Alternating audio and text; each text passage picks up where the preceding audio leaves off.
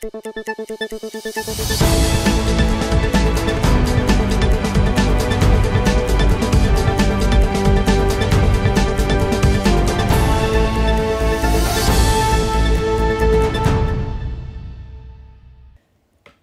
to Kayhan Life. This is your weekly Iran news update.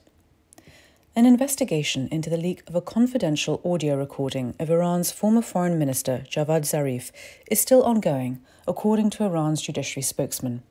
In the recording, Zarif can be heard criticizing Iran's military for interfering in the country's foreign policy and refers directly to former Quds Force commander Qasem Soleimani, who was assassinated in a drone strike in Baghdad last year.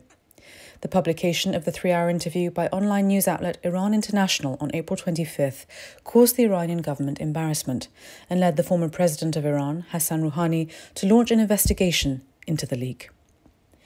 UK Prime Minister Boris Johnson was questioned about the British government's handling of its detained dual nationals in Iran this week, following ongoing claims that the detention of British-Iranian Nazanin Zaghari-Ratcliffe was linked to a $557 million debt legally owed by the UK to Iran.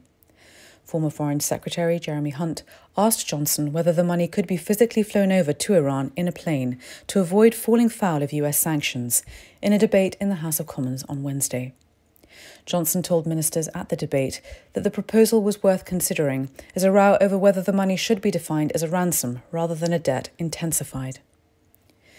And a new law in Iran, which would enable the death penalty for abortions at clinics and other medical facilities carried out beyond limited exceptions set out in the legislation, has been condemned by the United Nations.